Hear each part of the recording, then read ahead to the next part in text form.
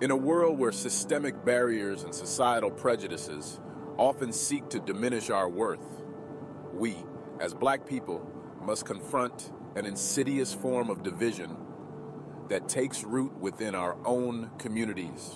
This division, born from centuries of oppression, manifests as an internal struggle where we sometimes look down on our own brothers and sisters based on superficial markers of success or education.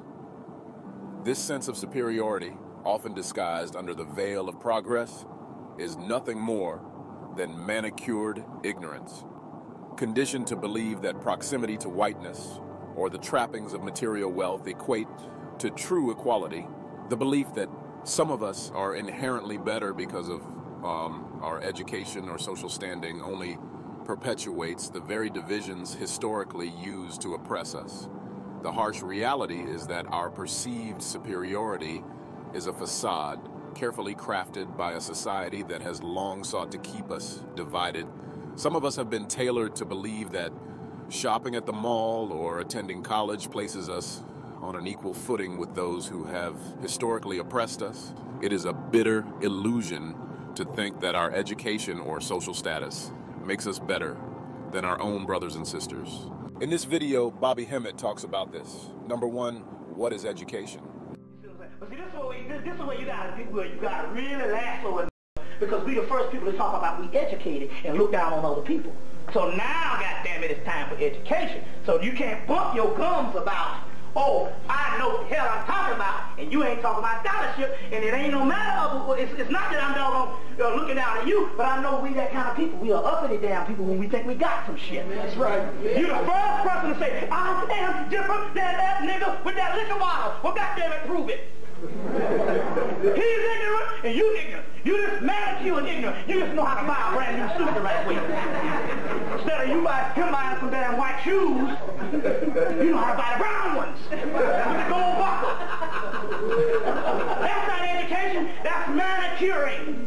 So the practice say, I have to tailor a that can coincide so he don't look so much like a dichotomy. You see what I'm saying? We can't have people running around like the Huckleberry Finn and his slave with no shoes on and some old raggedy pants on, oh lordy, buck dancing. We gotta tailor a doggone so he can coincide, so we can fool him and tell him, you are equal. You are equal because you know how to go out to the mall and come out without the green weave.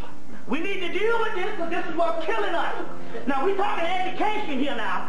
Now, I'm from a family of educated people. My mama a school teacher, my grandmama a school teacher, my uncle's a school teacher, my aunt's a school teacher. And before them, they had 18, my great-grandmama had 18 children. And sent all them to college. And I'm still trying to figure out what the fuck is education. Now, if anybody can come up and tell me right now that you are superior by going to college, other than learning how to doggone eat with a teaspoon other than a tablespoon, you need to come on and say something, otherwise somebody is fucking us in the behind with this crazy stuff. That's right. Because we ain't humble enough to see the light. And that's the problem here. We're making it. We're making it. Number two, what is the criteria of the quality of our lives? We dying with this kind of foolishness because somebody done told you somebody. Well, if I go to come up and tell me I'm somebody and tell him to educate me on my origin, on what makes me somebody. You understand what I'm saying? Not because I know how to buy a brand new car. That's consumerism. That's consumerism. Because I often thought about it. What is the ultimate? So you say you got your education. What is the ultimate? What are you looking for? Just to go out and buy some shit. We have to probe into the deepest recesses of our mind, and we got to understand what makes us the people that we say everything is all right, because it's not. You understand what I'm saying? Now, I'm not talking down to you. I'm not talking to you as a result. Don't get me wrong. Nobody in this room should feel offended. We're talking to the people on the TV land that's watching this and go, damn, I thought I was something out here. Right. You understand what I'm saying? I thought I was something out here because I know how to put a down payment on a damn house.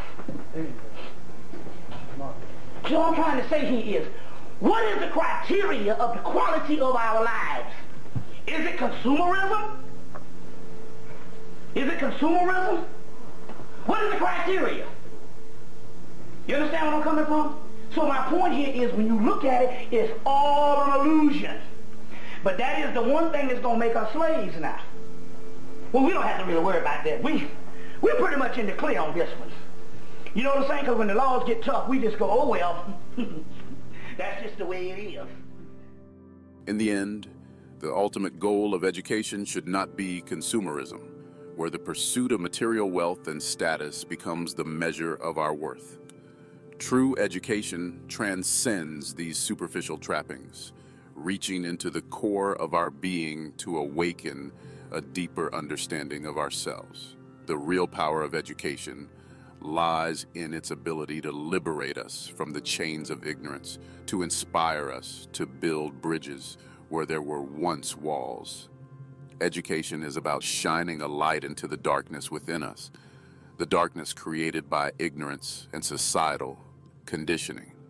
It is about illuminating our minds and hearts, revealing the inherent value we all possess, and empowering us to uplift one another. Let us not be fooled by the facade of superiority crafted by a society that thrives on division. Instead, let us redefine what it means to be educated. Let us embrace the profound truth that our worth is intrinsic and cannot be measured by external standards.